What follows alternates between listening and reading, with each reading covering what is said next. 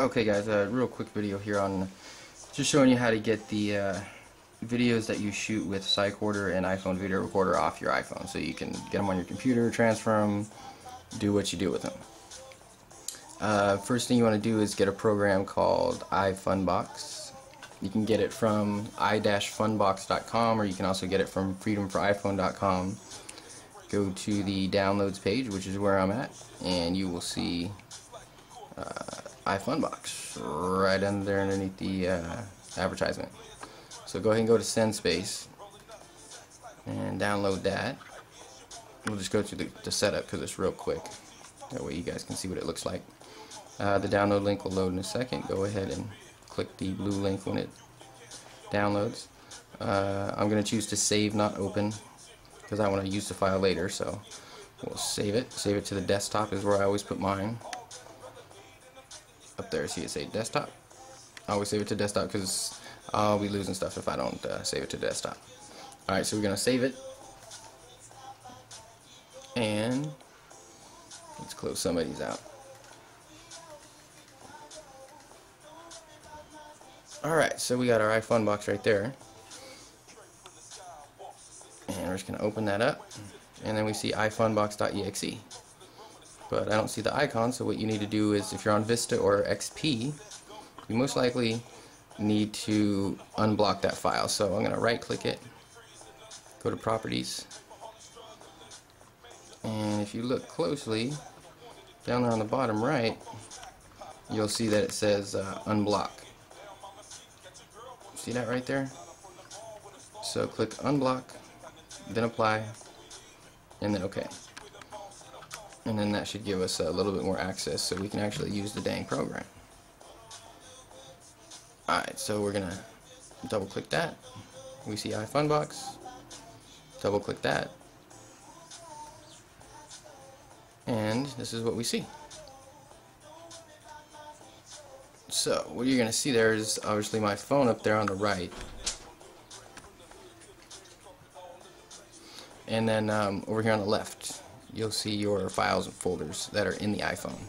Click the little T, and then there's a couple other folders up there that really aren't important for right now, but obviously you guys see what they are. What we're interested in is the raw file system. So we're going to click on raw file system, and then boom, there's all the folders that are inside your iPhone. Now where we're going is to the user media folder. So we're going to click on user right here. I don't know if you guys can see that very clearly, but user, boom. So we'll click on the side right there, user, and then media, again on the side. And then we see some more choices pop up right there. And you see two that are probably sticking right out right now that you're like, oh, okay, that's where my videos are. So you have videos from Cycorder in the videos folder. So if we click on videos, and then we go back here and look, you will see that you have yourself the movies that you shot. So you're wondering, okay, how do I get those from my iPhone to my computer? Well, it's pretty easy. All you have to do is select one of those movies just by clicking on it. So it's highlighted in blue, and then if you look up above it, boom, copy to PC. So select copy to PC, and then you'll see the box that pops up.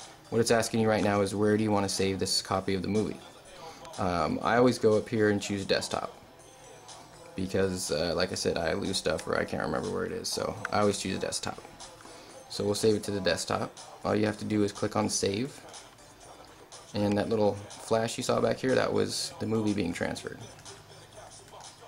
which is right there. So we'll show you real quick how to get the videos off that you shoot with Video Recorder 3 or 3G.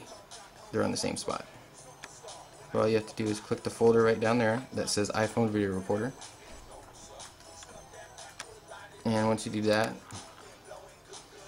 you'll just want to look back up there and select whatever movie it is that you want to transfer, or video, whatever you want to call it. So boom, again it says movie, and then just click that. You're going to go up here to copy to PC and select a place to save it. Now obviously you can save it wherever you want, but all you got to do at this point is click on save, and there it goes, saving it.